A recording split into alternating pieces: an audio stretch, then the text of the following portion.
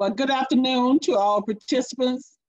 I would like to welcome you to the second annual USDA Virginia State University Zoom informational meeting. We have several USDA agencies and other agencies involved today, and they have a lot of information they would like to share. Questions will be at the end.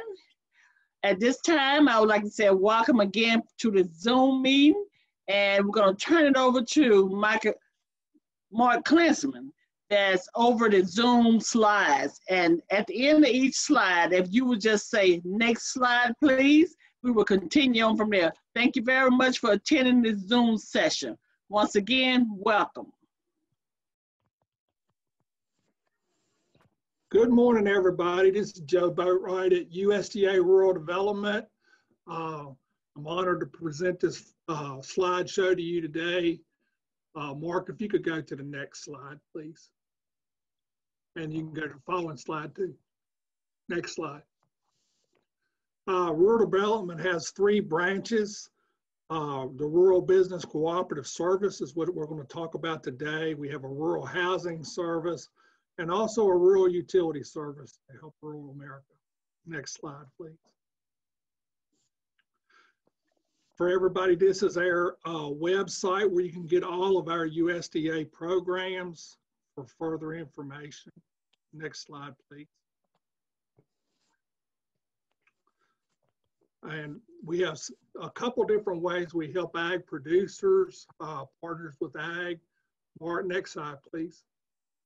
One of them is we help with a value-added producer grant. This is where somebody is changing the state of an ag product, strawberries into jam, milk into cheese. It is a grant program, marketing grant. Next slide, please.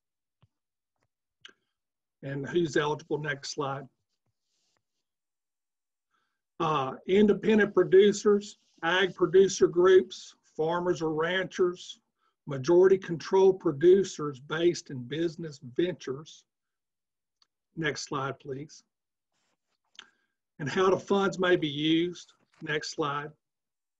Working capital expenses, which would cover all your operating costs and different marketing expenses. Next slide, please. Planning activities. Next slide. The next program we'll talk about is our Rural Energy for America program. This is, next slide, Mark. And these are grants and loans are available for installing renewable energy systems and for energy efficient items. Next slide, please. Who's eligible? Next slide. They're ag producers. Next slide. And small rural businesses based on a SBA definition of small business. Next slide, please. Energy efficient eligible projects are lighting, heating, cooling, ventilation, fans, automatic controls, insulation. Next slide. Renewable energy eligible costs are solar, wind, small hydroelectrical units, anaerobic digesters, biomass units, geothermal units, or wave or ocean power. Next slide, please. Then this year we have, for the COVID-19 virus, we have the B&I CARES Act program, which was just enacted a few months ago to help businesses, as well as some of the money is for ag producers. Next slide, please. If anybody knows about our regular B&I program, we can do anything to help businesses. It does not necessarily have to be small businesses. We can produce land, make operating loans, buy equipment. However, the funds need to be, and the CARES Act is a shoot off of that program. Next slide, please. Typical loans include purchase and development of land and buildings, equipment, machinery, and supplies in our regular program. In the B&I's CARES Act program, there's a few modifications, and loan proceeds are limited to working capital purposes only. Next slide, please. Eligible borrowers include for-profit businesses, nonprofits, cooperatives, federally recognized tribes, and public bodies. Next slide, please. Lenders need the legal authority to financial strength to sufficiently experience operating a successful lending program. And we have federal pre-approved lenders, which are federal and state chartered banks, savings and loans, farm credit, and some credit unions. Next slide, please. And the overview of the B&I CARES Act. Next slide, please. We have approximately $20.5 million in program level, which based on the guarantee, the way we guarantee it with the bank, which the bank is their lender, it comes up to about $1 billion we have for this program. And it's available through September 30th, 2021, which is our next fiscal year. And the notice was put out to the public on May the 22nd, 2020. Next slide, please. The purposes for the loan are, it has some limited purposes. It's working capital only, which includes payroll costs, health care benefits, salaries, principal and interest payments, rents, leases, utilities, inventory, and supplies. Where this differs from our regular B&I program, it has a 90% guarantee on any loss that the lender would have. It has a 2% guarantee fee. And it has been expanded to include ag production, and we'll talk about that in just a minute. The modified terms in our regular program, working capital loans, are 7 years. In the CARES Act program, they're going to be 10 years, with the first year being a complete deferral of principal and interest, and then you have then principal only the next 2 years. And it's for capital and equity requirements. Collateral discounting by the lender is not required like in our normal program, and the maximum loan amount is $25 million. Next slide, please. As I said, its maximum loan is 10 years. Loan principal and interest may be deferred for up to 3 years from the loan closing. Interest payments may be deferred up to 1 year from loan closing. And the eligible loan purposes include payroll costs, health benefits, salaries, principal and interest, rent, leases, and the big thing is inventory, which helps a lot, and supplies. Next slide, please.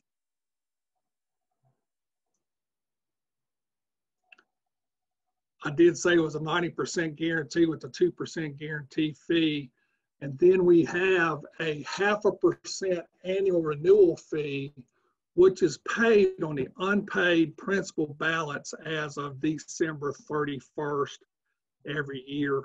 And this fee is technically a lender fee, but it's usually passed on to the borrower.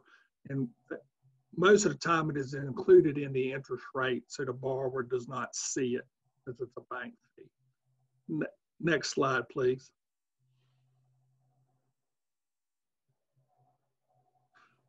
Agricultural producers are eligible borrowers with certain conditions. As long as they do not qualify for FSA funds, Farm Service Agency funds, they are eligible for the funds for this program. So if they're meeting either what they want is not eligible for a Farm Service Agency, or they're at the cap of the debt for Farm Service Agency, they can come through rural development for these funds. Next slide, please. Loans must be to cover costs to prevent, prepare, and respond to the pandemic.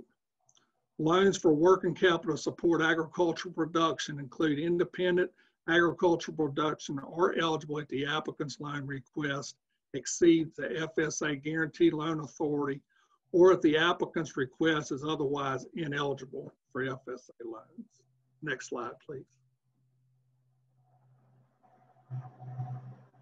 Administrative expenses and administrative service contracts, property insurance, hazard insurance, and other business insurance can be included. Principal and interest payments on existing loans during the pandemic recovery, excluding owner stock or debt or related party debts. And I've already discussed the rent payments on the leases. Next slide, please.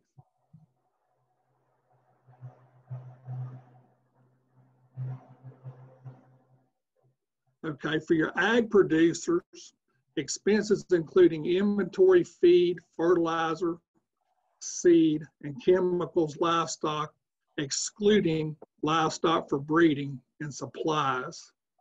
Marketing, shipping, and other expenses incurred through the normal business operations or such additional expenses due to the national COVID-19 public health emergency.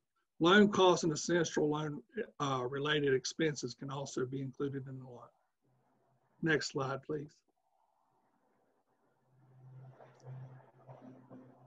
Things that are not eligible, any type of business acquisitions, purchases of land, equipment, construction, refinancing, unless such debt refinancing is for debt subject through February 15th for eligible purposes or ineligible purposes or entity types. Next slide, please. Loans to one borrower include the guaranteed or unguaranteed portions of the outstanding principal and interest balance for any existing B&I guaranteed loans, and the loans cannot exceed $25 million.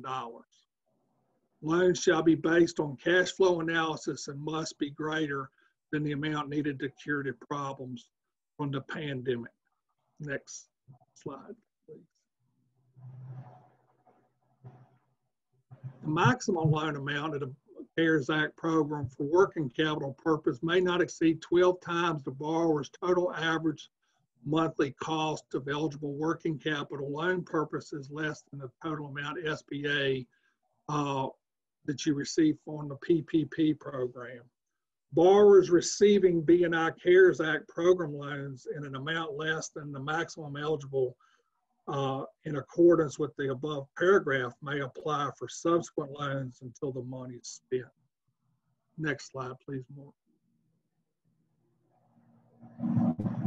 So if you look and if somebody had $1,000 worth of $100,000 worth of operating costs, and they received $250,000 from the Small Business Administration under their PPP program, you would subtract that out for the maximum. So the maximum total loan that a person could get would be $950,000. I've had a lot of questions while I'm just here, just to make it a little easier. How do you come up with that operating cost? Well, if you had a certain operating cost before the pandemic, where it was, and then an operating cost during the pandemic, the difference would be what you would do to multiply by 12 to get you through where you were. Next slide, please.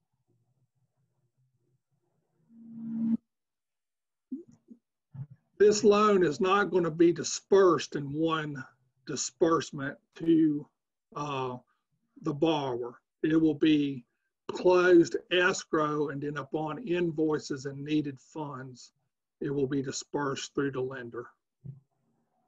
Like I said, there's a 10-year maximum year, 1 year worth of principal and interest, and extended principal deferrals. Next slide, please, Mark. Loans must be adequately secured. The collateral discounting by the lender is not required. What that means is in our regular program, we discount real estate by 20%, equipment by 30%, and everything else by 40% to make sure that you have a 1-to-1 debt service coverage ratio. In this program, we do not have to do any discounting. And as long as it's 1-to-1, you're eligible for the funds. The value of the collateral, fair market value, must be equal to or greater than the amount of the loan. Next slide, please. Appraisals of real estate and chattel collateral required when the amount of the loan exceeds $1 million, unless the chattel is newly acquired and is supported by a bill of sale. We can use appraisals up to 2 years old. And during the pandemic, we are not requiring that an actual site inspection of the collateral is not required under certain circumstances, as long as they can determine the fair market value. Next slide, please. The borrower has to show a 10% equity in the business. In other words, in our regular program, we require tangible balance sheet equity, but on the CARES Act program, we're just requiring equity. So your assets minus your liabilities divided by your assets have to come up to 10% to qualify for the cost. If they don't, the borrower can inject money into the business to meet that 10%. Next slide, please. And this is just basically saying, this slide here is just basically how to calculate that percent equity with your assets minus your non-current assets, and then dividing it back by your assets. Next slide, please, Mark. And we just covered, it's the same thing. Next slide, please, Mark.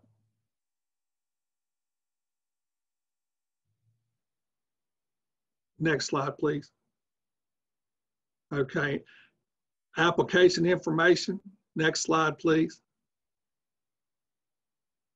Loans for working capital classified as category exclusions for purposes of the agency's environmental requirements. The agency has to do a NEPA environmental review on all of our programs and funds, and there's different levels of review, and this is the shortest and most minor level of review that we'll do. And since it's for working capital, it's a quick review. A draft loan agreement is not required for this application. A business plan or feasibility study is not required either. And lenders may rely on the borrower's tax returns when financial statements prepared in accordance with GAAP are not available for the borrower. Agricultural producers' financial records must meet the industry standard accounting practices. And for anybody who's going to request under $600,000, we ask them to use the simplified application. Next slide, please, Mark. Applications are received in our state office, and funds will be maintained on a National Office Reserve account. The agency will consider applications in the order they're received. Towards the end of the funding period, the agency will assign priority points for the limited remaining funds. And that's going to be based on area, unemployment rates, things of that nature. But right now we have plenty of money in this program, so the score is sort of irrelevant. Next slide, please, Mark. And roughly the B&I CARES Act provided roughly about 50% of these funds are earmarked just for ag production, and roughly about $475,500,000. Next slide, please. And also a lender or borrower may combine applications for the CARES Act loan working capital with an application in a regular program for B&I funds if they were going to expand or needed new equipment or things of that nature. Next slide, please. Next slide, which is resource links. And these are regulations that you can look up. Funds availability, and of course our website. Next slide, please, Mark. and state office contacts and state office, the national office contacts for this program is Aaron Morris, our program processing division, and David Chestnut. Next slide, please, Mark. And this is my email address and phone number. If anybody would like to take that down, I'll be glad to talk to them. If you want to send me an email or would like a copy of this slideshow, I can send it to you. And just thank you for having me, and we'll answer any questions at the appropriate time. Thank you.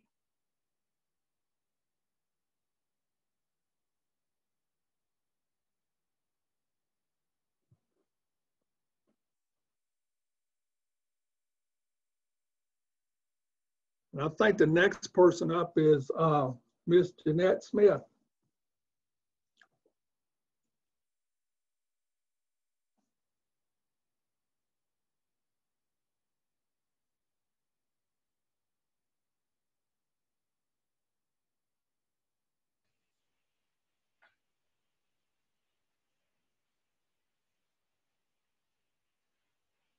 Is this correct, Ms. Smith?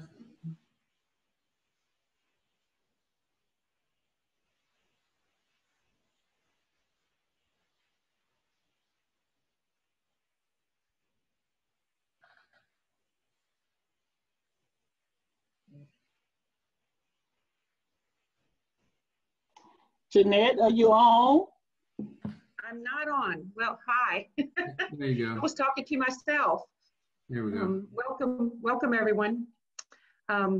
This is my first Zoom meeting, so welcome to the Farm Service Agency part of the program today. Go ahead and go to the next slide.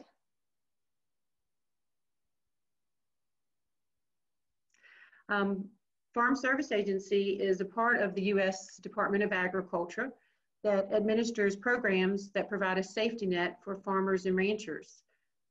Just so you know, the counties that I cover are Frederick, Clark, Warren, and Shenandoah. Go to the next slide.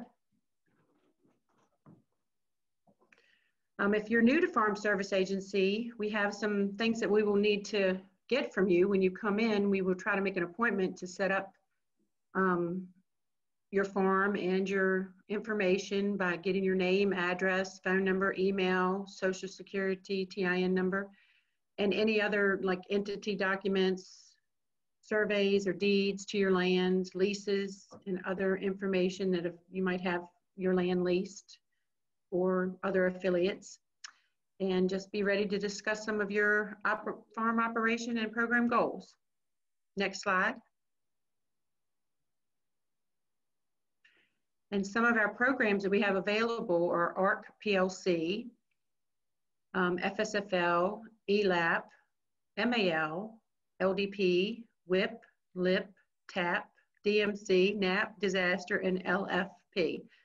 And let's just go over a couple of them. FSFLs are for farm storage facility loans, which I have quite a few of those in my county.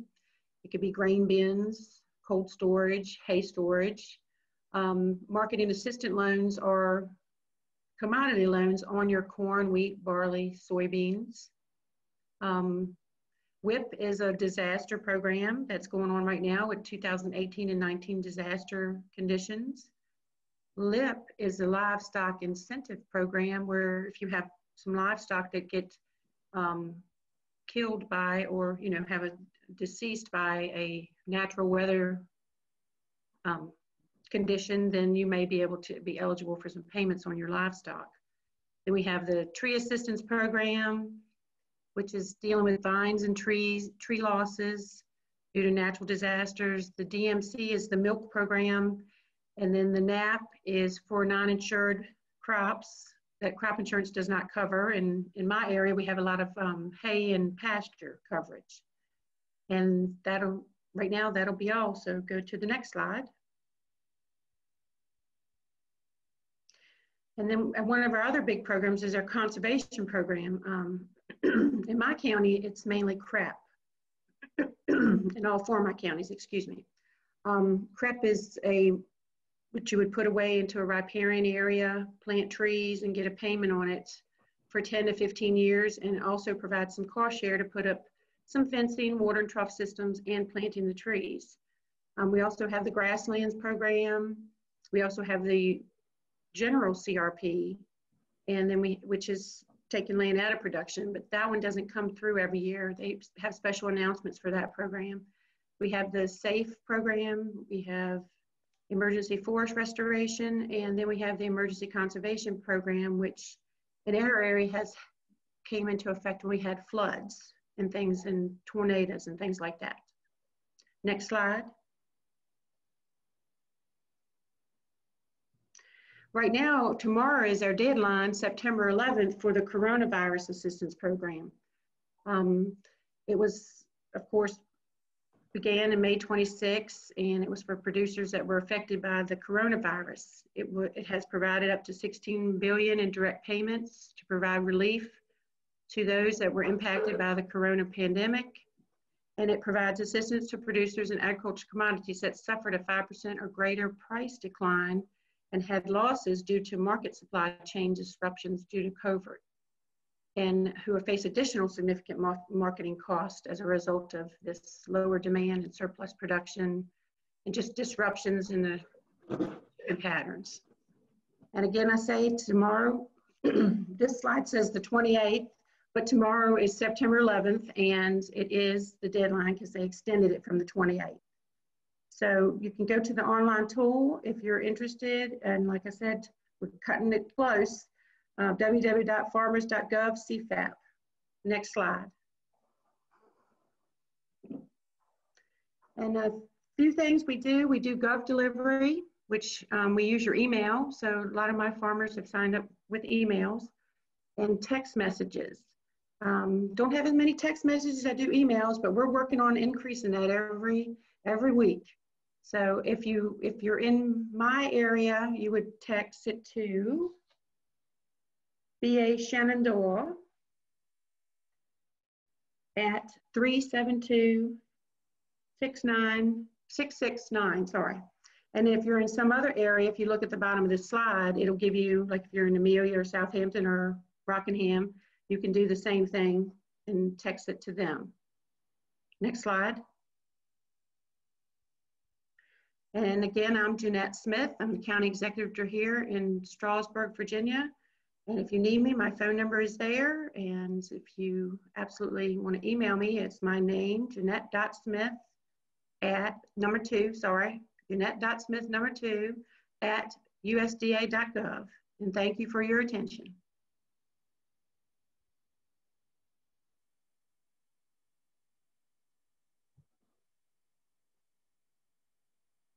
Thank you, Jeanette. Next, we have USDA Natural Resource Conservation Services. Brent Bertow. Michael, you skipped one. It should be Zachary Walter. Okay.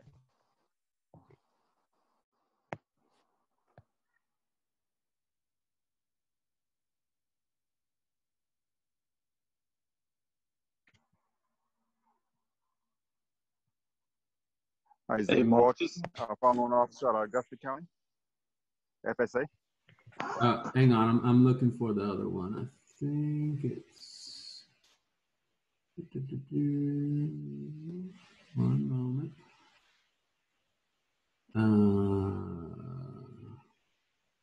Was it the? It's not. No, not NRCS, right? The second F. Oh, I got it. If you didn't find it, I can send it to you again. Is this it? Yes, sir. That's it. Okay, here we go. Give me 1 second. Okay, go ahead. All right. Welcome, everybody. My name is Zachary Waldron, and I'm a farm loan officer for the Farm Service Agency. So we work basically as a sister agency with Jeanette in the farm surgeons in the farm program side, and I work in the loan side, dealing with direct loans and loans. So if you could go to the next slide, please.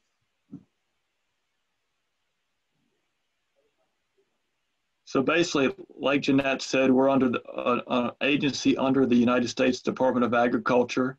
And like I say, I work under the farm loan program side. So we deal with credit for all agriculture producers that are in production agriculture that are unable to obtain credit from a commercial or private lender. And then we have a lot of programs that are designed for beginning farmers, for young people getting started, and those historically underserved programs, which meet some of those minorities and women and minorities and those kind of things. Next, please. So basically a little introduction about our credit is that, once again, if you're unable to obtain credit from a commercial ag lender to start, purchase, sustain, extend your farm, then you can look into some of the FSA farm loan programs. Right now, with the way the markets are, we're seeing a large influx in our programs just because of, kind of the instability in the market due to COVID and some of these markets, whether you're doing direct sales or whatnot. So we're seeing a large influx in requests in our loan programs. And then it kind of, like I said, the loans are based upon what you'll need and what you're looking at. So I'll go over a little bit about each of the different loan programs that we have available for you. Next. So basically, under farm loan programs, we have direct loans, which is where we service and maintain the loans in our office. Right now in our office, and I'm in Verona, which covers basically the 81 corridor, we maintain about 400 loan applicants in our office. And basically the funds are come from the U.S. Treasury. And then we also have what they call guaranteed loans. And those are where another commercial lender makes a loan and services a loan. And then they're able to get an FSA guarantee or backing on the loan for up to 95% of any of the losses that they have, given if they follow the program requirements that we have set forth. Next. So basically the types of loans that we have are operating loans, which these can be used for just what's listed here: livestock purchases, machinery and equipment, vegetable crop inputs or inputs for seeds, plants, fertilizer, or other operating expenses. We do have options to look at refinancing some debts, operating debts, to kind of help maybe improve your situation and get you over that hurdle if you're facing some challenges maybe from that, or also reorganize a farm or do some minor improvements, such as if you want to install maybe a cooler into an existing building to allow you to do some value added and some other programs out there that are the niche markets and whatnot that are available. So next. With the FSA operating loans, basically we have a maximum statutory regulation of $400,000 that we can loan. So that's where we're capped out at as far as the amount of loans we can do on the operating side. And the rates are basically set on a monthly basis, and they're fixed after they're approved. The rate right now is running about 1.25 fixed. So that's a very good rate given this times to kind of get young people or beginning farmers or minorities started. And then the term on these loans varies based on the type of loan, but it's generally from 1 to 7 years. Next. And here's a little bit about the eligibility requirements for our loan programs for the operating loan. Basically, we're out there to finance family-sized farms. So we don't deal with, a lot of the larger commercial-sized farms. We're there to help the family-sized farms. And if you're unable to get credit from another lender, and there's lots of lenders in our area that we work with that know our programs and know what it takes. So they a lot of times will refer people to us. And at least one of the things with our programs is we gotta possess at least 1 year of some type of farm training or experience within the last 5. A beginning farmer, so it works well for a lot of the commercial banks. Like I say, if you go over that 600,000 or if they're just needed out there or they want to maybe partner with it and do 50-50 with us. And then FSA, once again, requires that 100% of security on our portion. So we take into account what's out there in front of us. and then what our loan is, and we can't go over that 100%. Next. Next. And then one more type of loan owned to this farm ownership loan is what they call a beginning farmer down payment loan. And this program basically requires a 5% purchase price down. 5% of the purchase price is a cash payment. And then FSA does 45%, not to exceed $300,150. And another lender, which can be a private owner financing or can also be a lender, commercial lender, must provide the other 50%. And it has the same requirements as farm ownership loans, except for you have to be in that socially disadvantaged or beginning farmer definition to participate. And the commercial lender can, once again, get a 95% guarantee on the loan. And the holdback on this loan in some regards that we've seen is basically that our loan, the FSA loan, has to be, or excuse me, the commercial bank loan has to be amortized out 30 years without a balloon payment before 20. And the FSA loan has to be amortized out 20 years. So the FSA loan actually has a shorter term than the commercial loan. So sometimes that causes a lot of banks don't like to go out much more than 20. So sometimes that program doesn't work well. And then if you're using this to finance, it's supposed to be used to finance the real estate. So it doesn't work well a lot of times if you need to do a shorter term on your loan, because that's what it can be set up if you're a sole member entity or two-person LLC maybe that has such that meets that criteria. Next.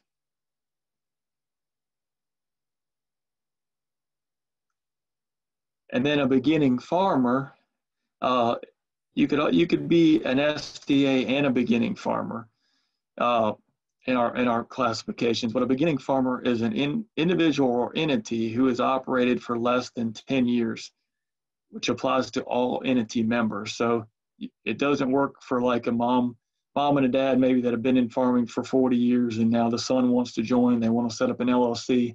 That wouldn't be classified as a beginning farmer. But what we work with a lot, and I see a lot over here where I'm at in the Valley, is a lot of young people wanting to get in, and mom and dad are maybe willing to pledge the land to put the poultry house on, for example, but and lease it to them on a long-term lease, but maybe not ready to, so then they can utilize our programs and still be a beginning farmer. And you got to substantially participate in the operation. And once again, the farmer that's applying for the beginning farmer can't own more than that 30% of the average farm. So we're not set up to finance the large commercial farms. We're there to help you get started and the young people get started that don't already have a large land base. And available resources are not sufficient to enable them to enter or continue on a viable scale.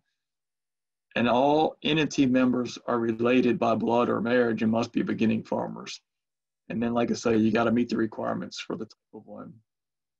Next.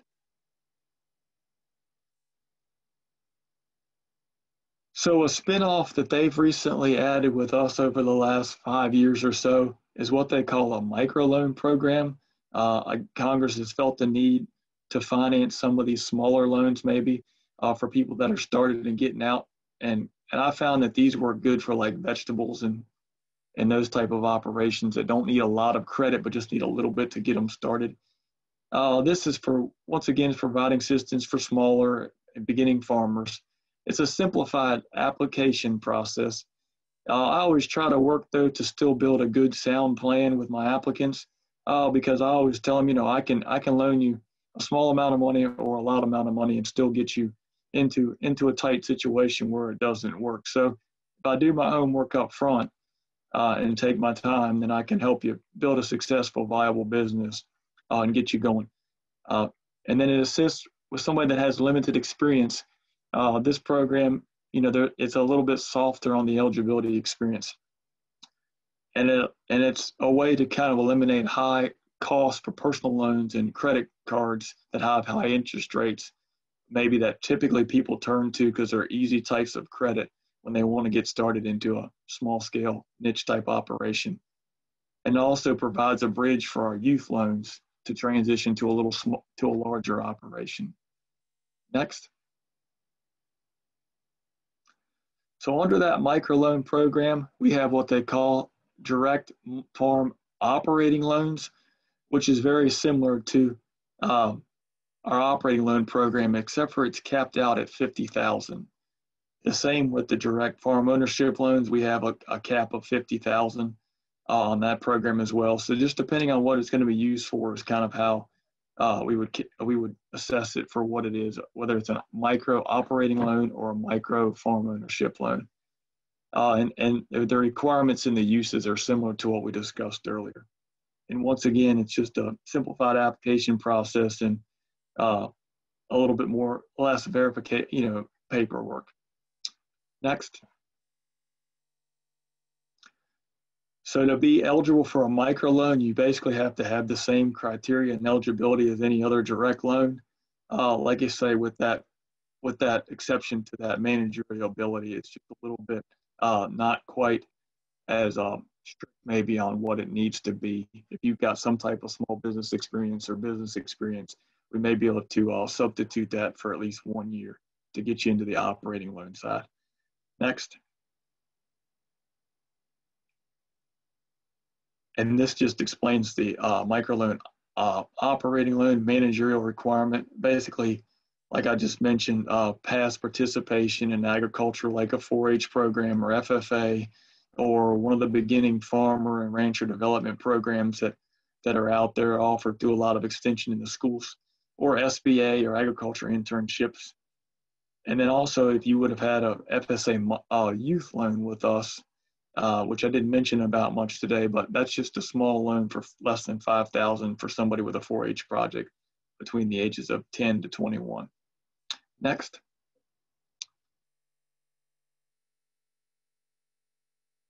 And then for a microloan farm ownership loan, it has the same requirements of the 3 years of farm management experience, but there's a little bit of a room to substitute for like a mentorship or farm experience gain through the SCORE program or one of the other programs that are out there. Next. So the direct OL microloans, we have what you could do an annual operating loan, which generally is secured 100% on a crop or the inputs into a crop, and then is repaid in 1 year. And generally, if you can get additional security up to 150%, are required to do that. And then a term operating loan, such as for cattle equipment and that such, is once again secured by that object that you're buying or piece of property. And the direct farm ownership microloan, this program works well, like I say, since it's limited at $50,000 for someone that wants to maybe purchase a small piece of real estate and get started with a crop operation, maybe on a couple acres or something. Or also, if you're looking at maybe a larger piece and don't have the down payment that's necessary for the bank, but you're a good candidate for them, you may look to use this microloan farm ownership program to provide you the 20% down on a piece of purchase of a property that you're looking at to get you started. Next.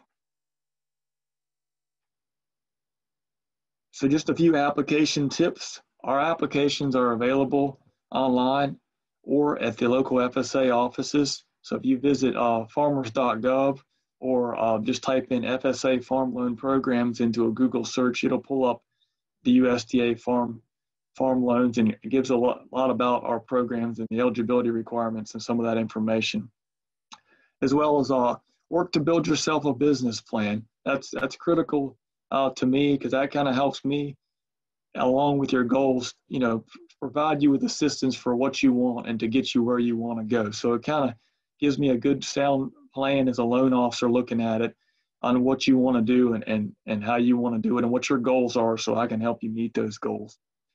And then plan conservatively. So like I say, utilize maybe some of those resources or websites that are out there with extension, or if there's a existing market maybe that sells wholesale, not retail or something, look at some of those options to see how you can build a sound plan.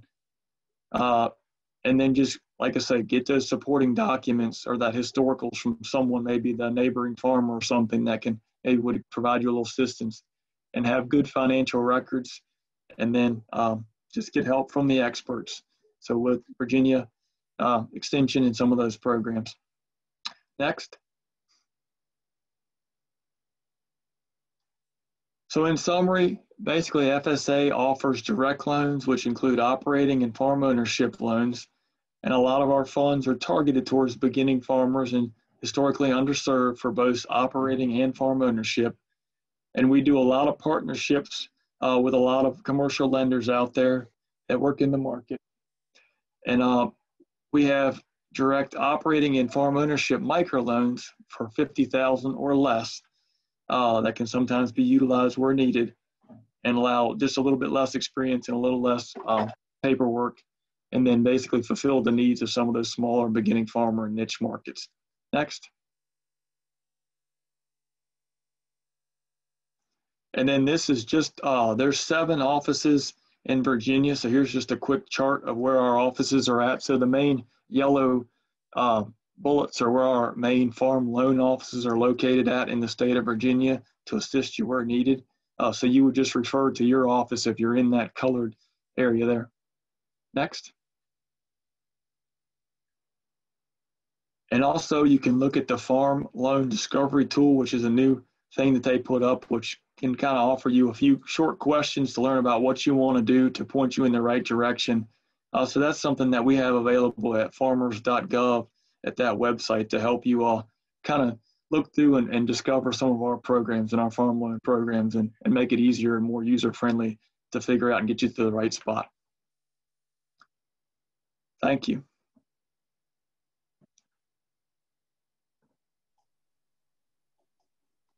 Thank you very much, Zach, for that wonderful presentation. And up next will be NRCS. Brent, we're looking forward to your presentation. Ready for it, Mark. Thank you.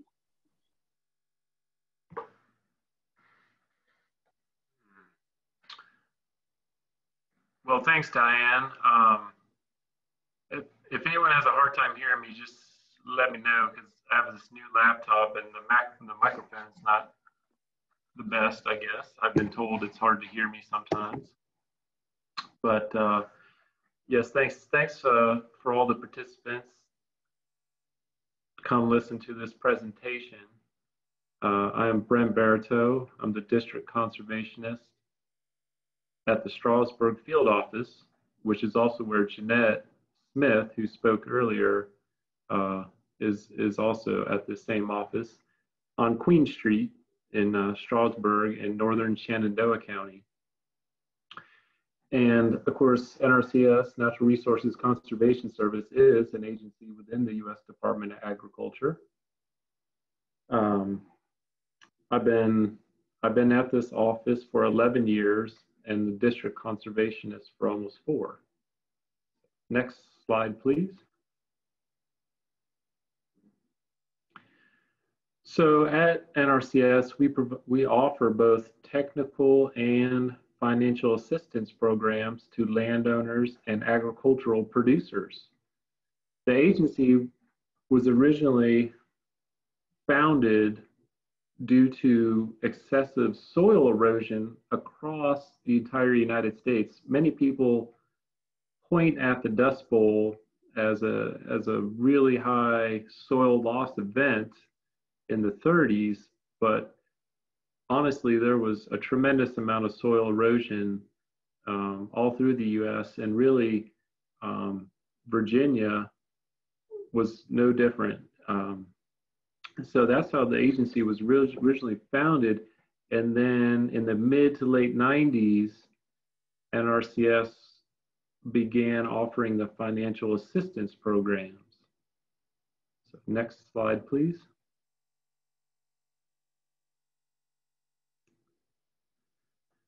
So really with anything we do, I have to be a very good listener, and all the Natural Resources Conservation Service employees have to be a real attentive listener, because what we try to do is understand your vision and your long and short-term objectives with your farm operation, or just any land management you would like to do on your farm, and try to put that on paper for you. You know, put down a plan that will achieve your vision. And we, of course, being a government agency, have to categorize everything.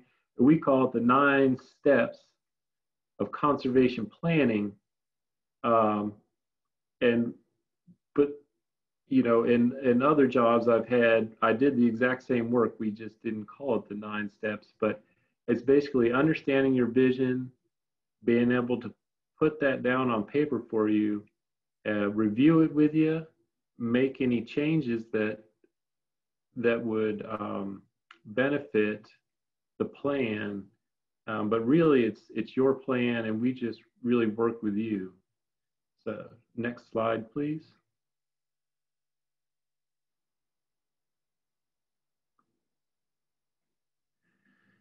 And of course, our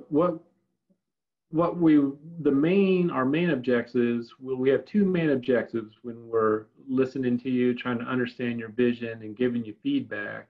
And the feedback should hopefully achieve 2 goals. One would be improving the natural resources on your property, whether it be the soil, the plants, whether it be cash crops or pasture, or native plants for wildlife habitat, the water quality, air quality. These are all what we call natural resources.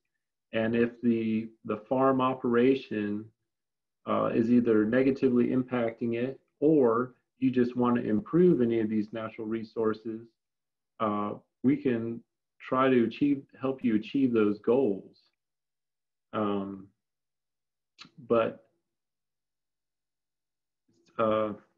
Well, that's it. Next slide, please.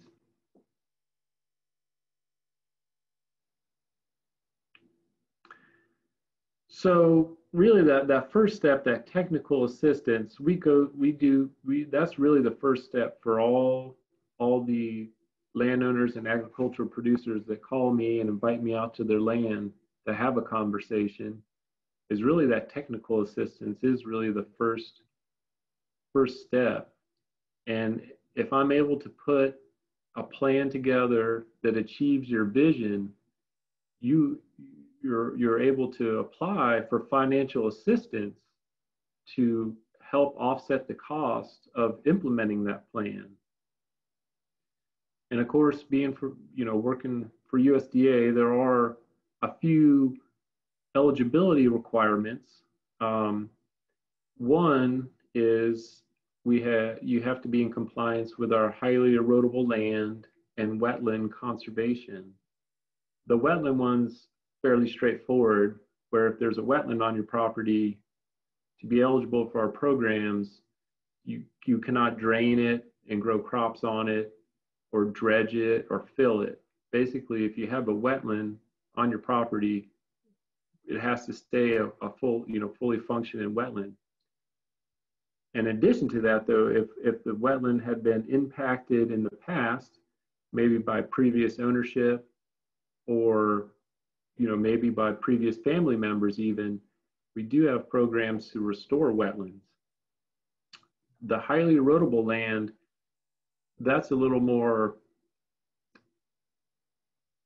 vague probably for people, but basically what it is it has nothing to do with your farm operation. The parameters are the soil types you have, the steepness of the slope, and your local precipitation. And with those 3 factors, we determine whether or not a particular piece of land is highly erodible or non-highly erodible.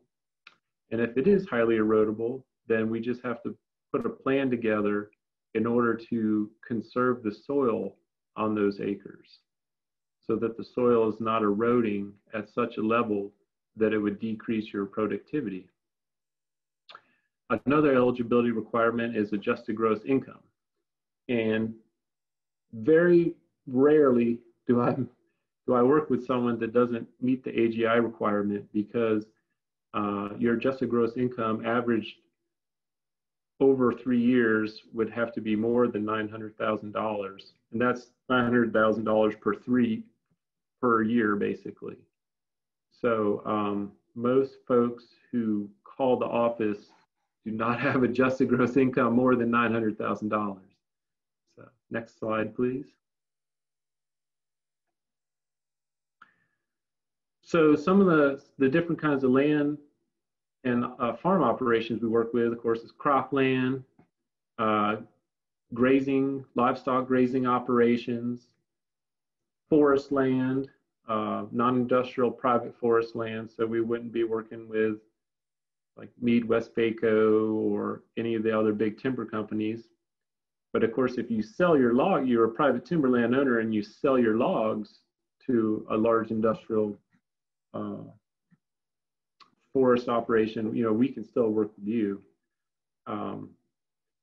Livestock operations, I believe what that means is more of like feeding operations, and then of course, organic farms. Next slide, please.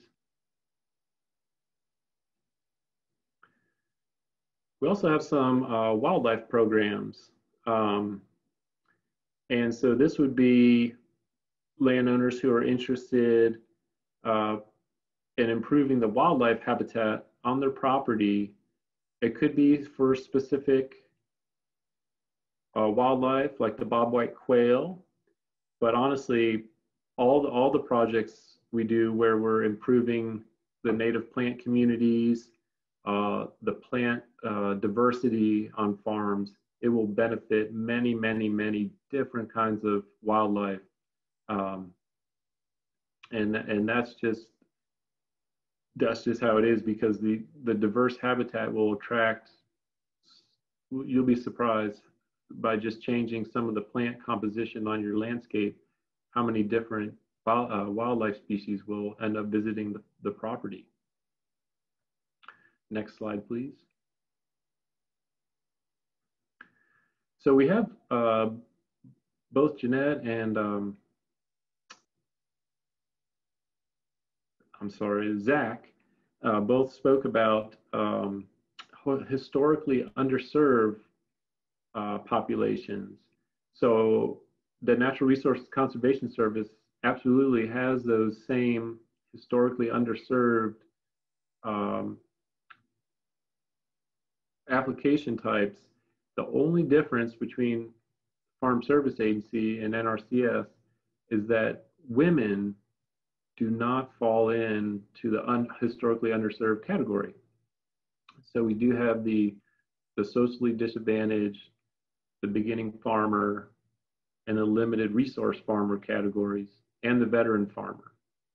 And if you qualify for one of these, through one of these historically underserved groups, you get a slightly higher reimbursement rate for the financial assistance. But also, I think one of the larger advantages that not too many folks take advantage of is if you meet certain criteria, you can get an advance payment before you've actually completed anything to, basically to buy materials or basically to get the project started.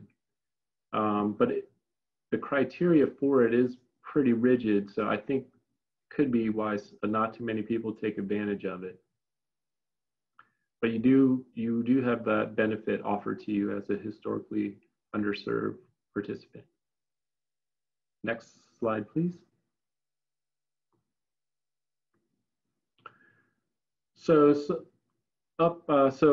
being located in the Shenandoah Valley, especially in the northern part here, we do have quite a few different kind of livestock operations, many grazing operations, and usually the natural resources that the livestock impact would be water quality and soil erosion, especially along streams or springs where they're getting down into the stream or even river, and sometimes, and just beating the banks up and not letting the vegetation persist on the banks.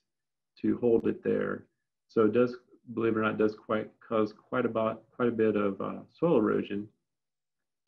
But also on the upland part of the landscape, you know, we help, if your vision is to be able to manage grazing, the livestock programs would provide financial assistance for things like installing fence so you could control the animals and rotationally graze them, and also corresponding water troughs, automatic water troughs that would be fed by a well, which the water well could also be part of the financial assistance.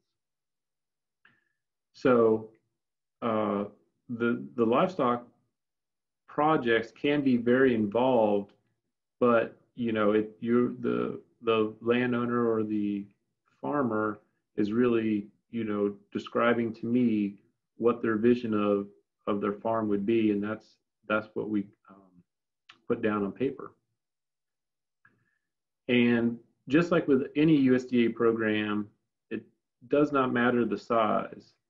Of course, with livestock, you would have to have, you know, at least some acres, but for like the vegetable production side, you know, work with people that might only have an acre in vegetable production, but they are completely eligible for the natural resource conservation assistance. Next slide, please. This is just one picture of what we would consider a resource concern. You have a denuded landscape with a small stream running through there. There's going to be a lot of soil erosion. Obviously, there's no forages for the livestock to consume. So I would say this is a pretty bad situation that we would happily help you address this. Next slide, please.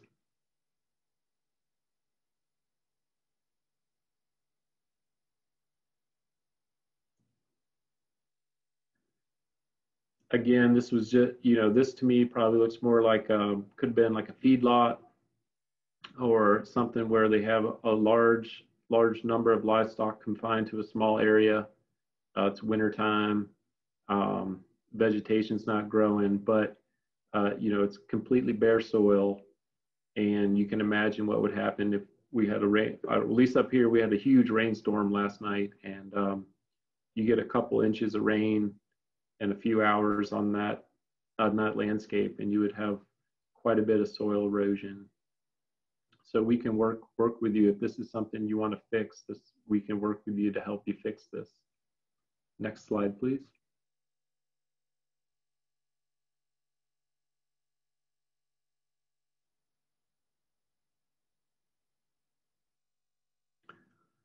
And this is just another example of projects we would work with landowners and farmers. In this particular case, you can see, sure, there's a stream in the foreground of the picture down at the bottom of the hill, but probably more concerning to this farmer is there's a pretty good gully running down the fence line. So not only is this particular farm losing soil due to erosion, but they potentially could lose that fence that the gully's running down. And this is something that we could help resolve for you. So, next slide, please.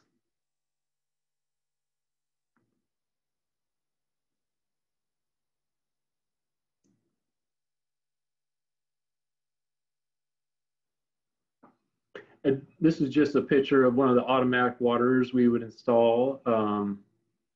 So like I said, this provides many advantages to the farm operation and the livestock. We get them up out of the streams where they could be causing soil erosion and degrading water quality, but we get them up grazing up on the hillside, the water troughs away from the water, and we would obviously listen to your input of where the water troughs would be placed to efficiently graze the property. So probably 95% of the water troughs that we install up here are tied to a newly drilled well. So the well water is going to be hopefully free of bacteria and much cleaner. So the livestock, a lot of times before the stream fencing is put up to exclude them from the riparian area in the stream, they'll begin using these water troughs right away, because I guess they just know the water's cleaner, but definitely free of bacteria. And at least up in this part of the state, nearly every stream is impaired, and the impairments are usually excessive nitrogen, phosphorus, sediment, but also bacteria. So by getting them out of the stream and providing this clean water source, hopefully you'll have quicker weight gain, and less issues where you might have to call the vet because of illness. Next slide, please.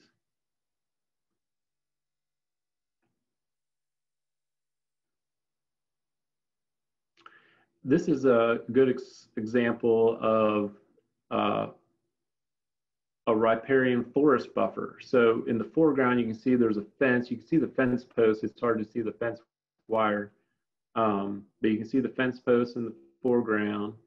And then within it, all those tubes have a native hardwood tree in them. So whereas in the past, your internet connection is unstable. I just got a message that said my internet connection is unstable. Everyone still hear me? Diane? Yes, we can still hear you. Okay. I don't know what that warning was about. Sorry about that. So convert previously a grazed area on the farm to eventually be filled with native hardwood trees.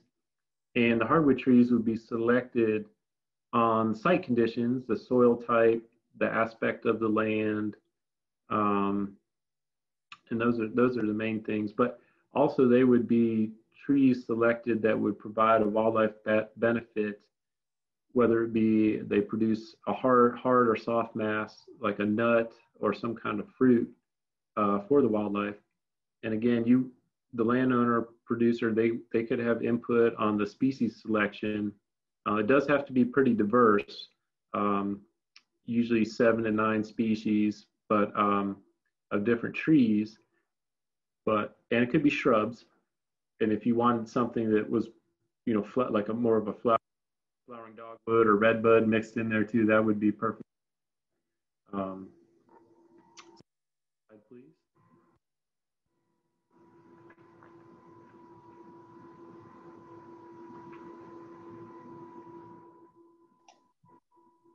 Brent, I can't hear you. Uh-oh. What about now? Can you hear me now? Yes. Yes. All right, Mark, next slide, please? Oh, sure.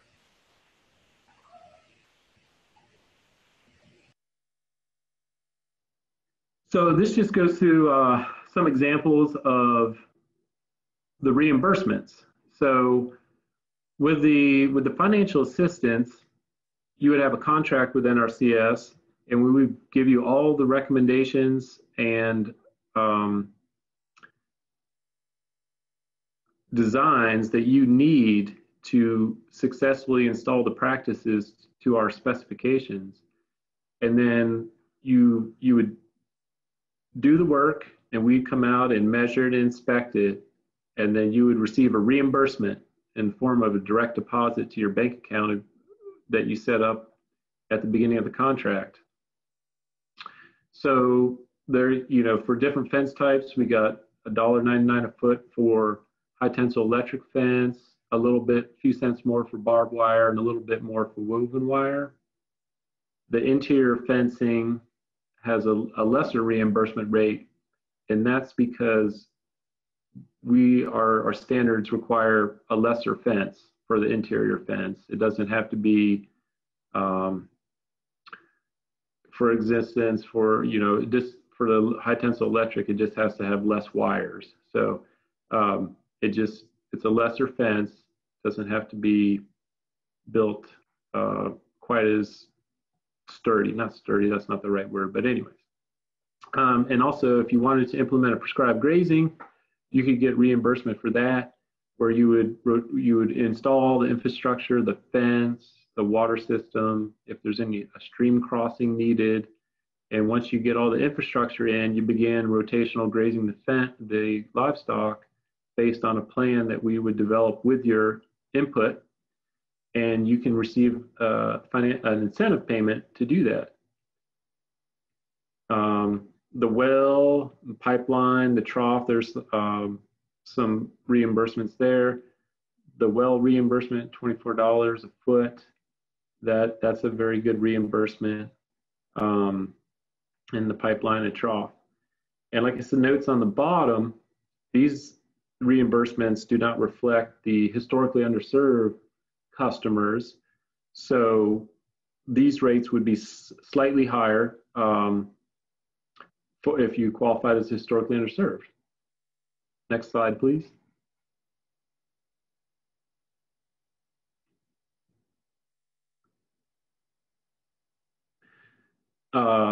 High tunnels. So yes, we receive many applications for high tunnels every year.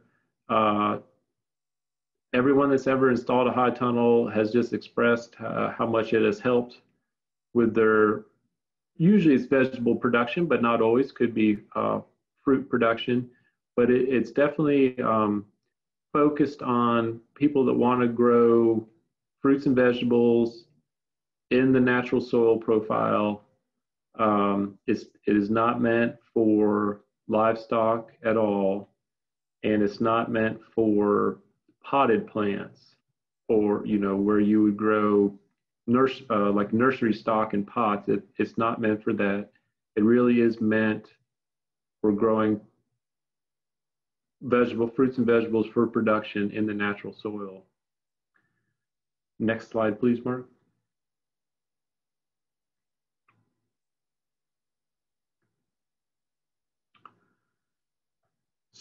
So the eligibility for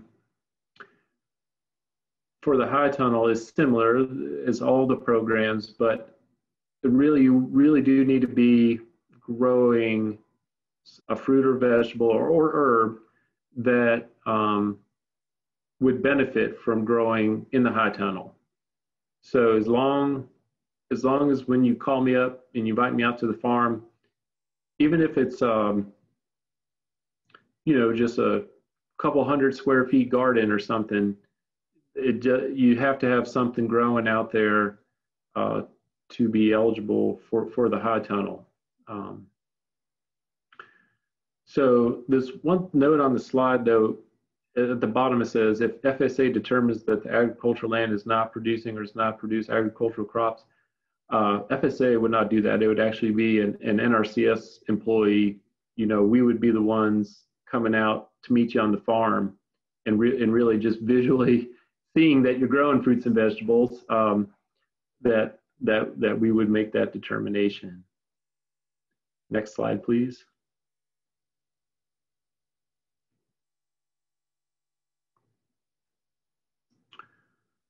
So a little bit more about the high tunnel. It does have to be a manufacturer's kit that's brand new. So you would apply for the financial assistance, and if you got a contract with us, you would have to purchase a new kit. And there is a few specifications. For instance, the plastic has to be at least 4 mil. And the mil is a measurement, not millimeters, just 4 mil plastic. And there's a few other specifications that the kit would have to come with. And then you construct it, and then we come out and reimburse you by the square foot of high tunnel constructed. And then, to benefit yourself, but also to help me out, we ask that you just keep some brief records on the crops that you grow in there, and any soil amendments or anything you need that you use.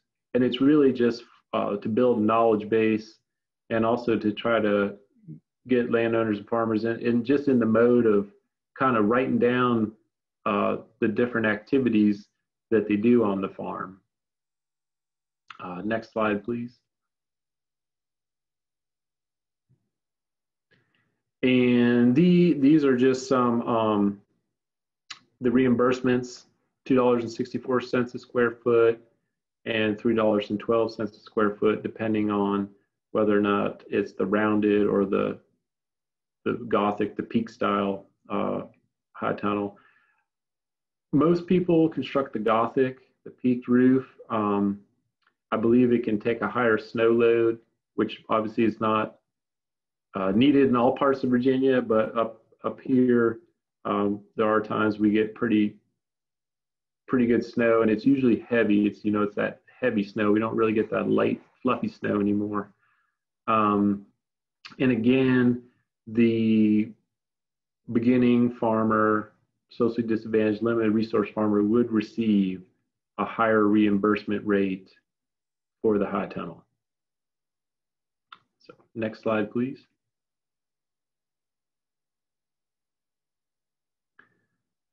So this is a real brief rundown of the application process. It's a four-page application. It's really easy to fill out. If you need help, obviously, I would help you, or another NRCS employee would help you fill it out. But really, the idea is you would be able to complete it on your own, and I think most folks can. There's a contract appendix that comes with it.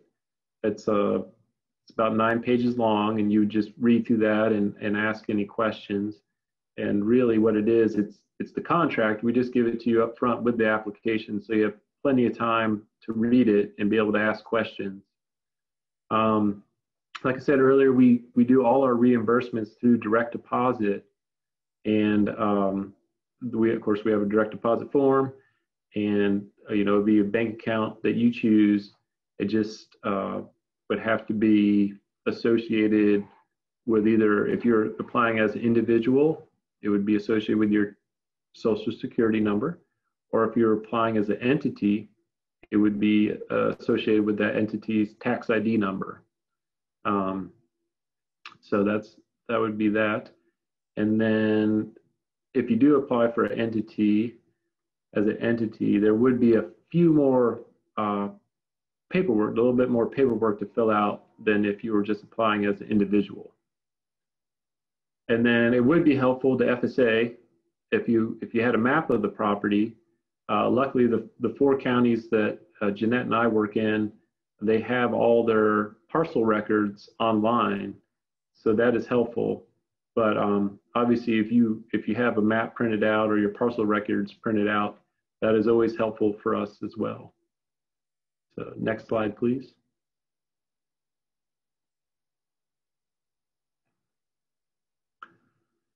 So the next steps. Kind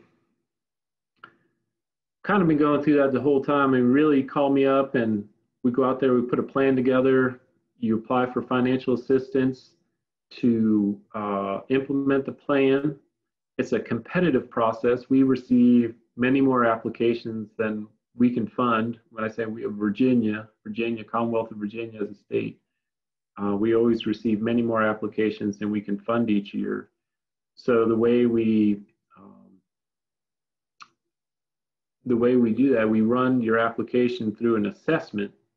We assess it based on the resource concerns that have been identified and the resource concerns that will be addressed through the financial assistance contract.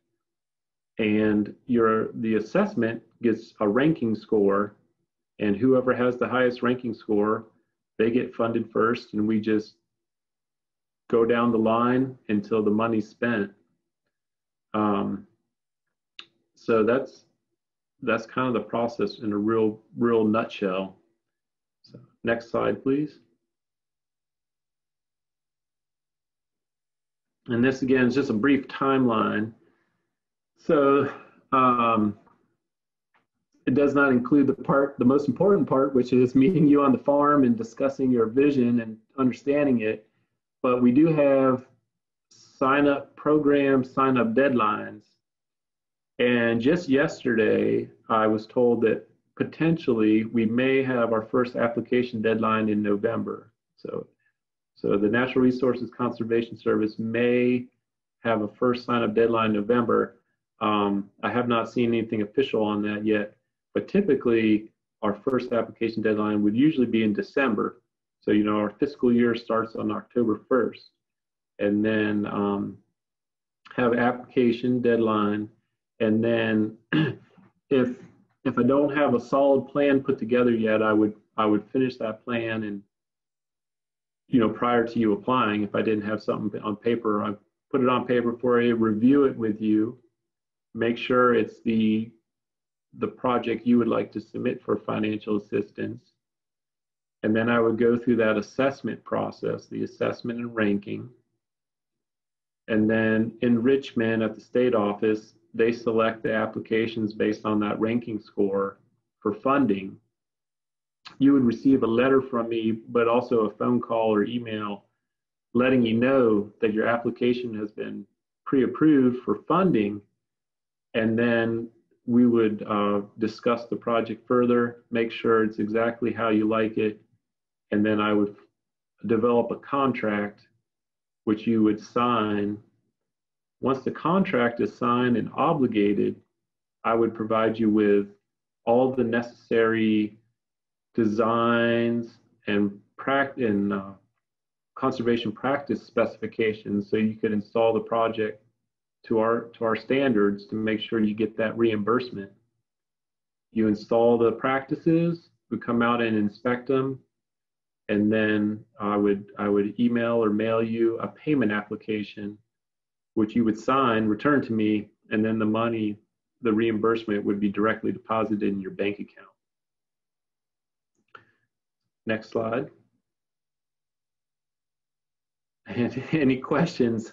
I will say I do not have my contact information on this PowerPoint, but it's the address and the phone number is same as from Jeanette's slide. It's the office number is 540-465-2424, and my extension is 114.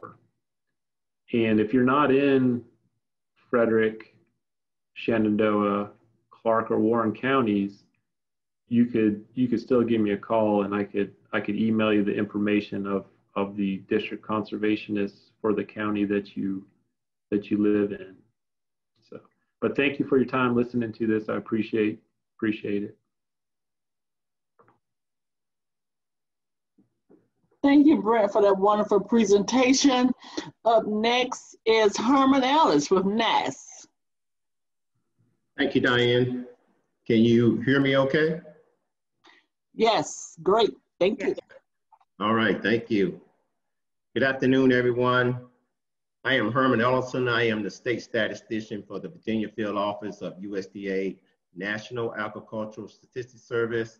I know on the agenda it says NASS, but NASS stands for National Agricultural Statistics Service.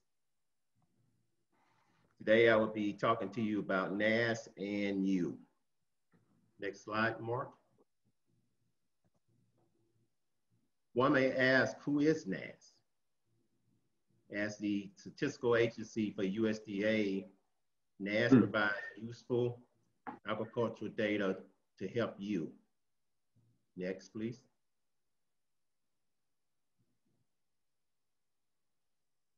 First, I want to give you a little history about our agency.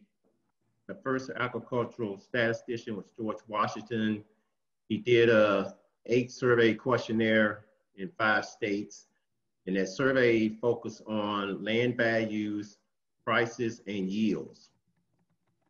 The birth of USDA was on Abe Lincoln in 1862. The intention was for this agency to gather information. The first crop report was July 1863. Next. Here's some history about NASS. As I stated, we was established in 1863. Our agency was named Division of Statistics at that time, and the first report was on crop conditions. NAS today, we have more than 900 personnel. We serve in 50 states in Puerto Rico. We have 12 regional offices across the United States that service USDA in the ag communities.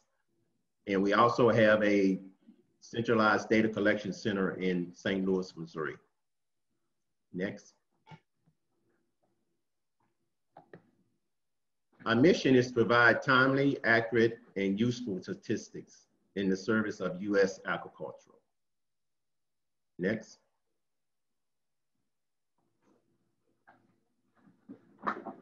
You may ask, what do we do?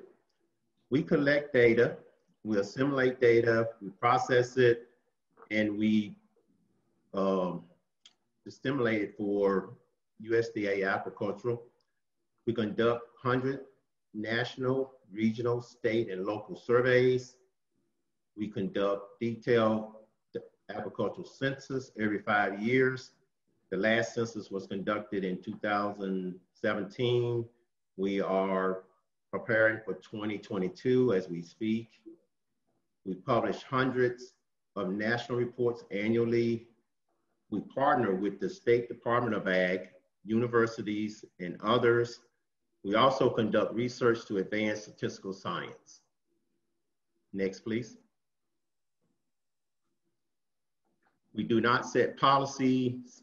We don't regulate activities. We don't permit influence. We don't disclose individual reports. We know we ask you for a lot of your information from your operation, from livestock inventory, how the crops are progressing, forecasting crops and those type of things. Most of our data is voluntary. Your data is voluntary. You don't have to fill out the report, but it's very important that your data is provided to us to tell your story. We don't favor any groups above others. Next.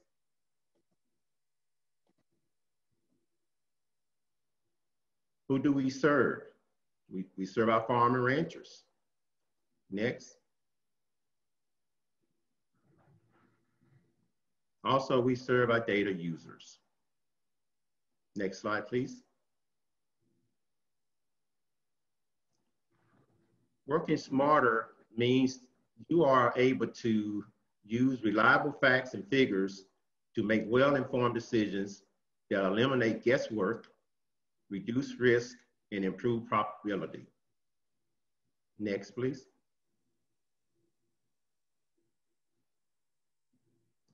You can rely on the NAS data to determine the productivity and the yields in your area.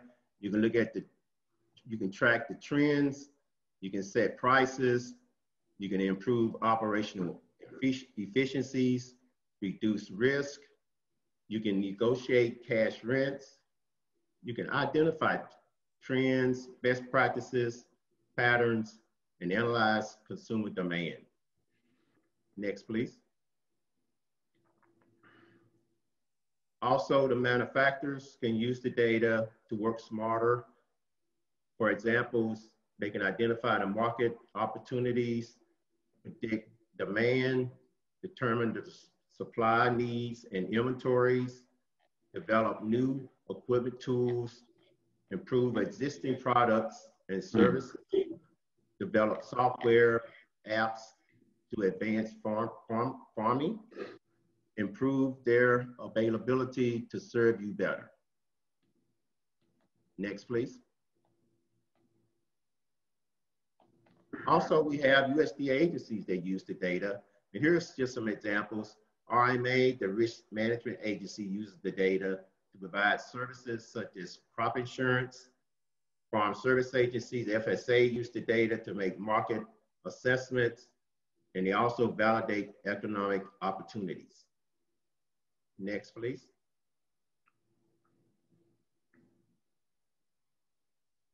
You may ask, how can you be counted? We have a farm definition that we go by, and the farm definition is a farm in any place which $1,000 of ag products are produced and sold, and normally would have been sold during a census year. Normally would have been sold is a very a very important piece to note in this particular definition. The reason I say normally, for example, if we have a drought or a person get flooded out during the year and they're not able to make $1,000, but they have a potential to make $1,000, that person or that operation is still considered a farm. And also, I just want to say that we also include government payments as well. Next slide, please. Now I want to talk about your participation. It is really important, as I stated before. NAS data helps you to identify the health and well-being of your community. It helps you to tell your story about your operation, and also to tell a story about millions who have come before you. Next slide.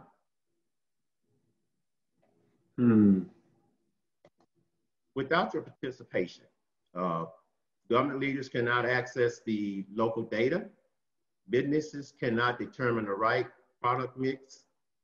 USDA cannot prepare or respond to crises.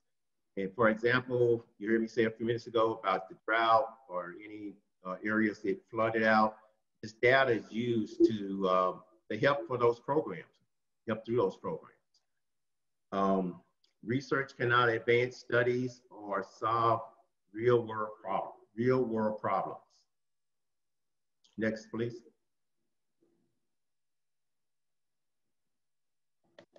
Working smarter begins by participating in our surveys, using the products and services that rely on our data, making well-informed decisions to eliminate guesswork, reduce risk, and improve profitability. Next, please. We are committed in what we're doing, what we do, and the agricultural data to help you. Here's my contact information and my email address if you need any assistance with data or have any questions about any of our surveys. Just a phone call away. Thank you. And that's the end of my presentation. Thank you, Herman, for the excellent presentation. Please make sure you have your phones on mute, please. Check it and make sure your phones are on mute. Next person up is Lord Fairfax Soil and Water. Dana, ready for you. Hello there, and thank you for including me in this presentation. So I work for Lord Fairfax Soil and Water Conservation District. Next slide, please. So soil and water conservation districts, there are 47 of us across the state. We cover the vast majority of the state. And, you know, we're primarily geared toward promoting water quality, preventing soil erosion, helping with those things. We also provide technical assistance, financial assistance through the Virginia Agricultural Cost Share Program, VAX, that's our big thing, and just education programs. We do a lot of education in schools, also education to adult groups as well, and just working with farmers and landowners to promote conservation and help them maintain productive farm landscapes. Next slide, please. So our district covers Shenandoah, Frederick, Clark, and Warren counties and the city of Winchester. And like I said, we're one of 47 districts. We overlap and cooperate a lot with Farm Service Agency and Natural Resources Conservation Service. And in fact, our district offices are co-located in Strasburg with Brent and Jeanette. That's not the case for all districts. Some of them are separate from NRCS, but there's still a lot of cooperation between the agencies. A lot of the conservation practices that we promote, that we cost share on, that we provide technical assistance for are very similar to practices that the other agencies work on as well. Next slide, please. So we are soil and water districts are what are considered a political subdivision of state government. That means that most of our funding, both for operations and for cost share to landowners, comes from Virginia state taxpayer dollars. We also get a portion of our funding from the localities that we serve, and the percentage of that differs across the state from one district to another. But because we are partially funded by our localities, and because we're kind of based in what the needs of those localities are, we are governed by an elected board of directors. So each county that a district encompasses gets 2 elected directors. So some districts are single county districts. Then there's ones like ours that serve 4 counties. There are a couple that are larger than us, several that are somewhere in between. So like, for example, our board is 12 members, 2 from each of the 4 counties in the city that we serve. And then we have 2 appointed directors. One is an extension agent, and another is just an appointed director.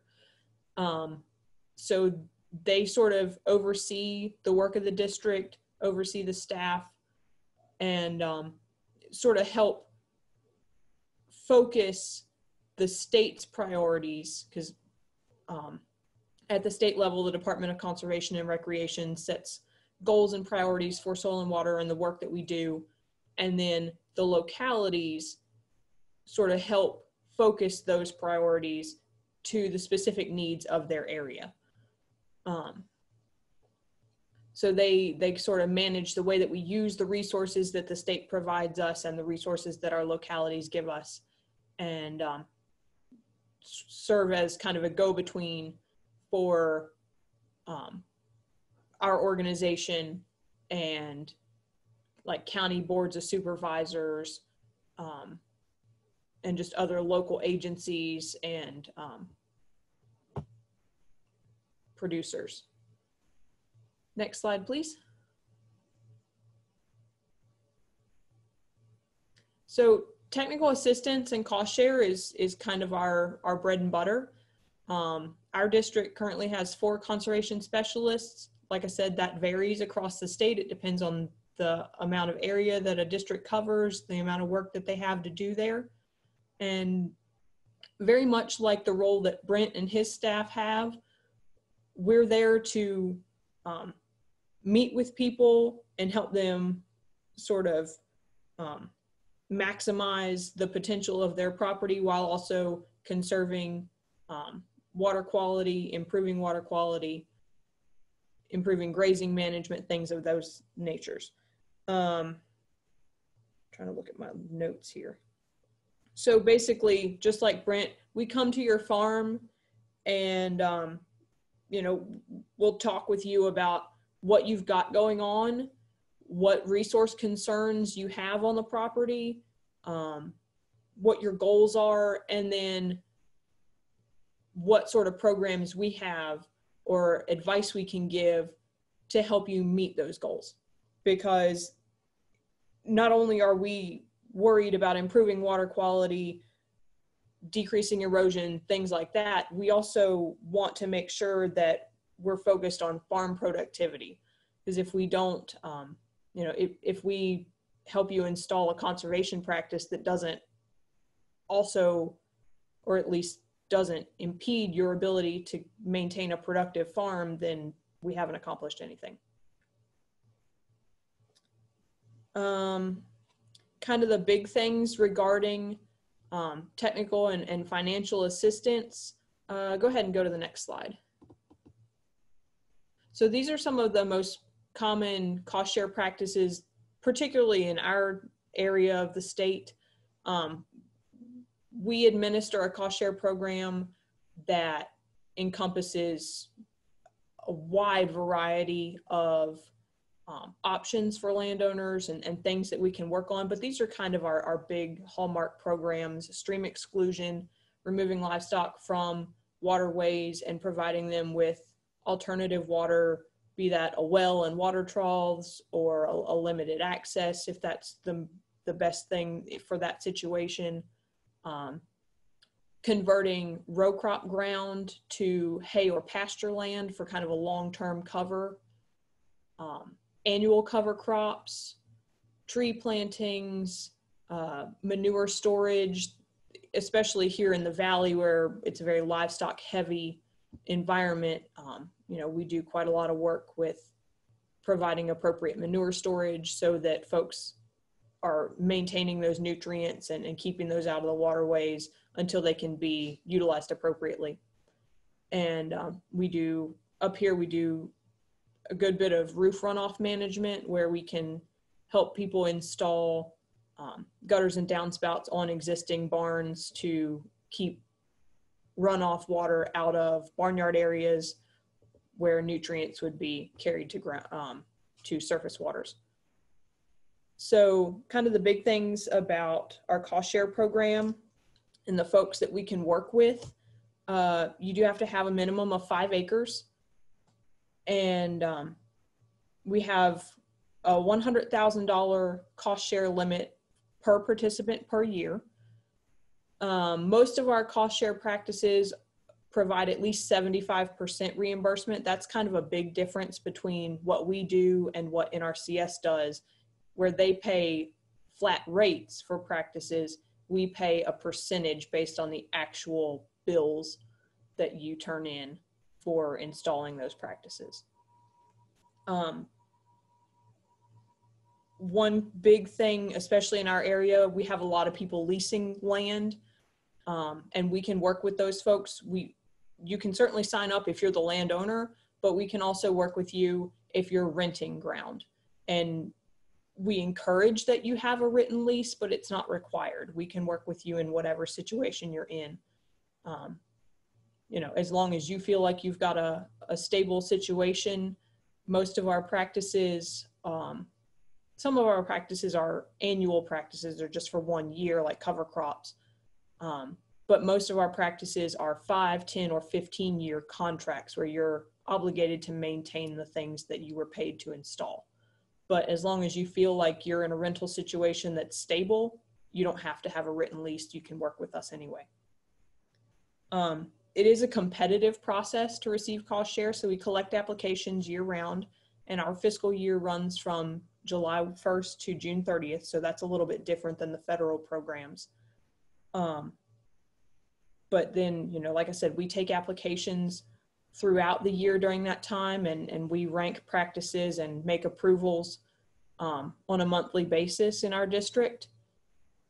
And so we've got kind of more options for folks that way. You can apply at whatever time is appropriate and get that financial assistance, or at least compete to get that financial assistance.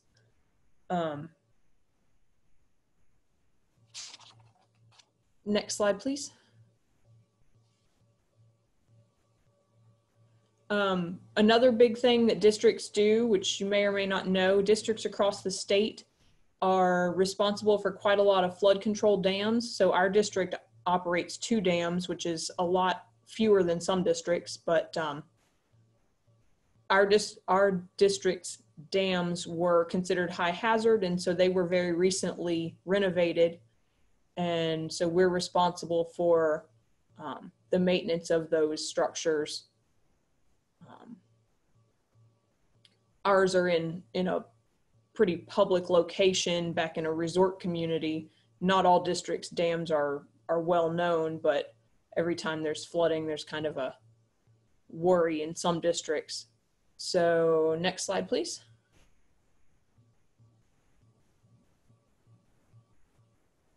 Next slide, please. There you go. We also have, through Soil and Water, we have urban conservation practices. The Virginia Conservation Assistance Program is a way that we can work with non-agricultural landowners to address stormwater concerns. And so this is residential areas, localities can apply for these funds, businesses, those sorts of things.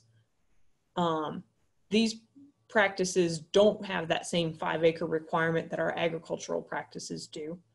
So next slide, please. These are some of the practices that are included in the VCAP program: rainwater harvesting, conservation landscaping, rain gardens, bioretention. This was just established a couple of years ago. It was first piloted over toward the Charlottesville area and then eventually rolled out through the whole Chesapeake Bay watershed. So most of those are, there's still a 75% cost share up to a cap on all of those practices. Next, please. Like I said, another big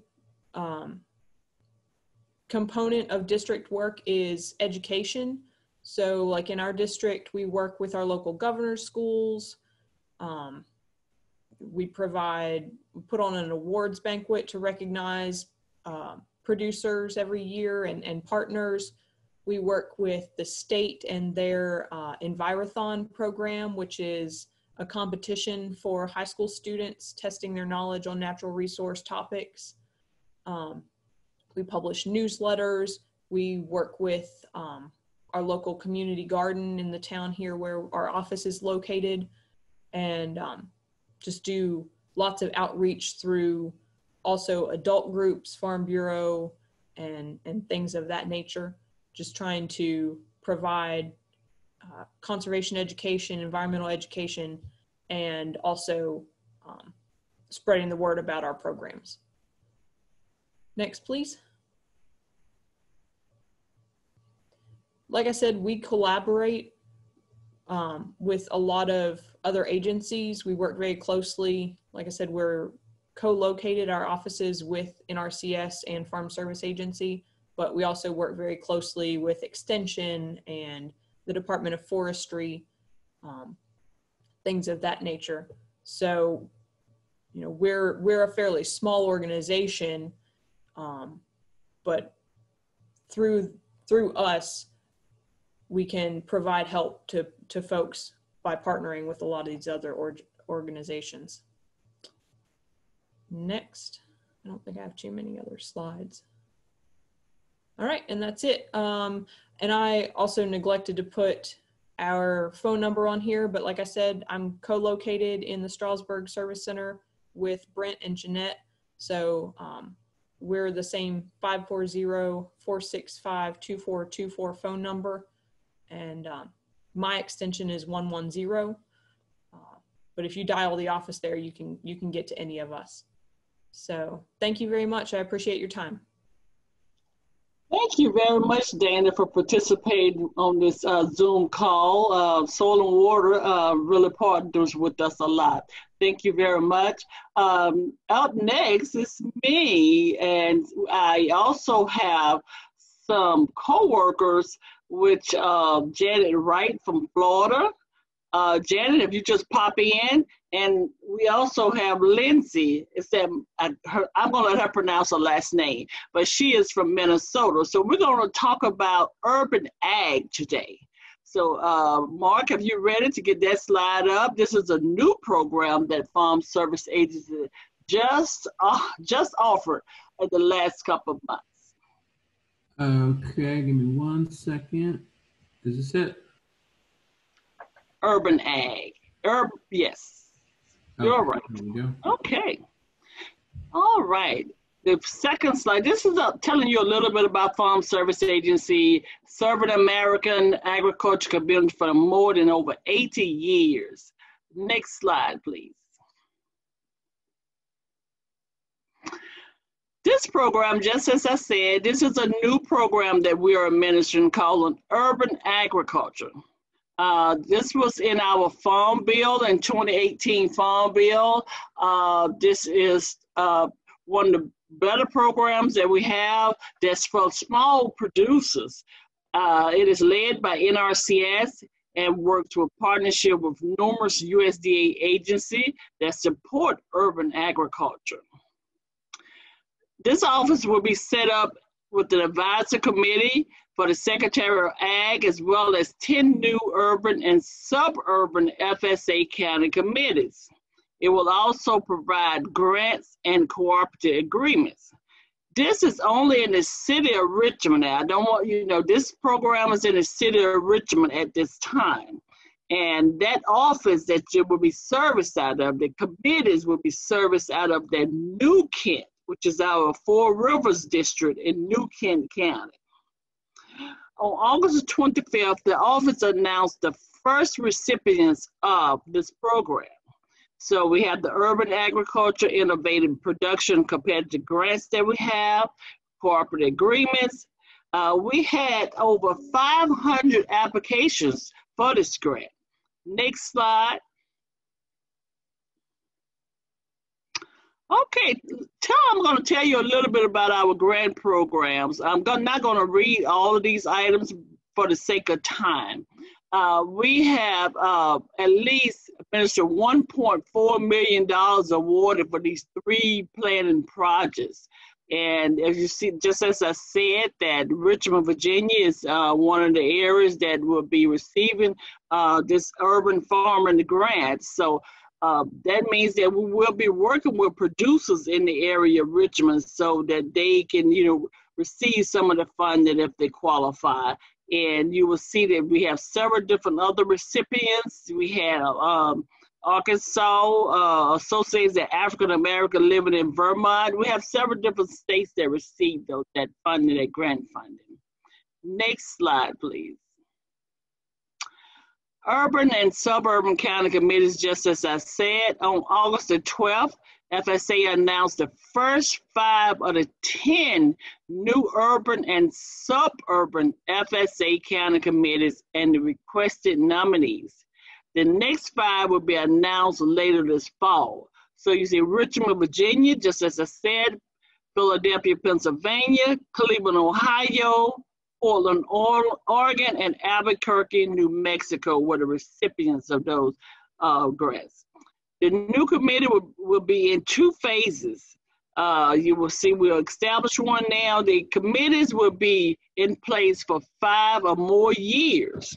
So that means that we're in the process of trying to, select names or gather names to have those people elected to the county committees. And these 11 members will serve for 3 years. Members will be local, urban, and suburban farmers who will ensure favorable and equitable administration of FSA programs in the counties and the multi-jurisdiction. Under the general supervision, the state committee and the eyes of the ears of the urban and the producers who will elect them. Just as I said, the committee represents the priority of urban and suburban farmers. Additionally, the urban county committee may address such areas such as food, community agreement, support or local activity, or to promote and encourage community food waste or reduction. Next slide. Why do you want to serve on the Urban Ag Committee? That's a good question for the producers, and I did see some urban farmers on our call today. Urban County Office Committee are board members, just made up of local producers, local farmers, and ranchers. Urban County Office Committee members are elected by the local farmers and ranchers. So you're elected to this committee. Urban County Office reports urban ag needs directly to the Secretary of Agriculture. Reports directly to the Secretary of Agriculture. Serving on the committee provides an opportunity to educate fellow producers on USDA programs. Also, serving on this committee helps provide an opportunity to make decisions and impact for our local producers. Okay, the new Urban and Suburban Farm Service Agency Committee will play a vital key role on how programs and how our urban farmers or growers meet in this area. Include local farmers with ties to urban agriculture, local farmers that have innovative practices, diversity practices, and includes historical underserved. Just as most of the agency has talked about, this program includes historical underserved farmers. will be nominated by peers, such as our committee, typical to include 11 members, just as I said, to serve 3 years.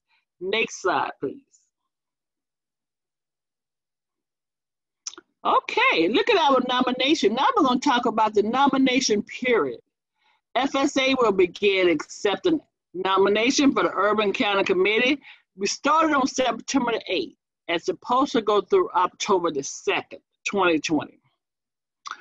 Urban farmers will participate in the cooperative and FSA programs, and the county selected. Just as I said, New Kent is one of the counties I believe selected for our Urban Ag Committee. To be considered for this, and if you want your name on the ballot, a producer must sign a 669A form. This is a nomination form. The form and other information are located on our website.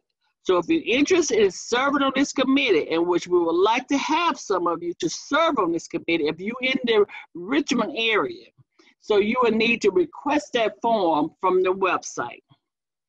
All nomination for the forms must be postmarked and received in the local FSA office by October the 2nd.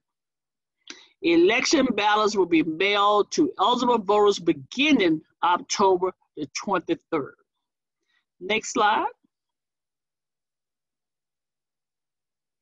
Okay, this is just general information about urban farming.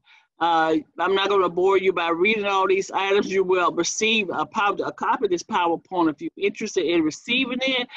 Next slide, please. Okay, just look at some of the urban ag our nominees' eligibility. To hold an office as Urban County Office Committee, a person must fulfill each requirements. And just look at the requirements to be a nominee. You have to be a producer who owns and operates a farm or ranch. To be a producer who participates and contributes in a nonprofit entity or organization. Participate or cooperate in any farm service agency programs provided for by law. Must be at least 18 years of age and resides or live in the jurisdiction they will be serving. Next slide, please. Okay, that's just some information on how to contact the FSA if you're interested in serving on one of these committees. Next slide, please. Okay, this is my contact information. I'm gonna ask Janet, either Lindsay, just to pop in and give me a little highlights on some things that I may have missed, about 5 minutes for each, or 3 to 5 minutes for each, and that'll close our Zoom meet now. Janice, either Lindsay.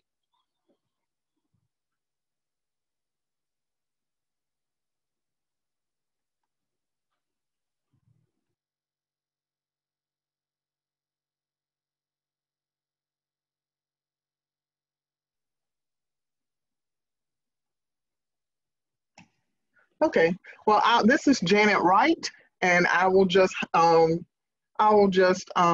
over what Diane said. This is a great opportunity for those in those urban areas who have not to date really participated in our programs or have participated in our programs but want more of a voice on how they're administered in those areas. This would be a great opportunity to get involved. And this would give you an opportunity to not only learn the programs and how the programs are administered, you would have a voice on how it is administered at the urban area level, because farming is a little different in these areas, depending on hoop houses and small area acreages and those types of things. So this would be a great opportunity to be involved in getting these programs to recognize how it specifically affects urban areas. And right now, I would like to just open it up to see if anyone has any questions. I guess you could put the questions in the chat box.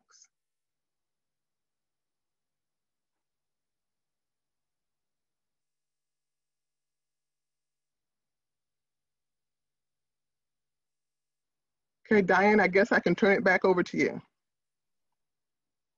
Thank you very much, Jen, and thank you for being on the call today, all the way from Florida. I appreciate your assistance. Mark and Michael, we would like to thank you all very much for allowing USDA and other agencies to be a part of this wonderful Zoom meeting. But I just want to thank you all so much. And if you do have questions, you're welcome to contact or reach out to any of our other presenters, and we'll be able to get you a copy of the presentation if you need a copy of the presentation. Mark, is there anything else that you would like for us to discuss before we close out? Just to let you know that this will be on our YouTube channel within about 2 weeks or so, we hope. If you just go to YouTube and you type in VSU College of Agriculture, you should see it on there. We have to get it captioned and everything, and especially the longer videos, it takes a while to get them done. Thank you, Mark. Michael Carter Jr., you on today to close us out? Either Marilyn Estes. Oh.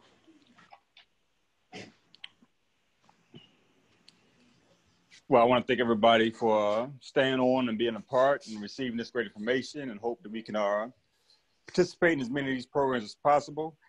The urban agriculture opportunity seems very new and exciting. A lot of new opportunities there. Again, we welcome you and appreciate you spending time with us this afternoon. We look forward to having more programming in the coming weeks and months to continue to offer this information to you. Okay, will the slides be available?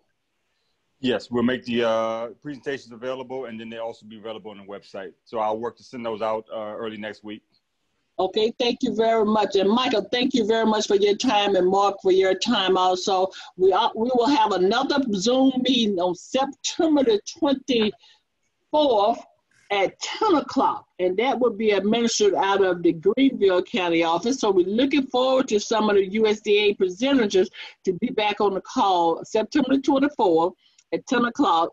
Derek Cladd would be the small outreach agent that will be working with that program, and Mark and also Mike. So thank you all very much for participating, and continue on with your day. Have a wonderful day.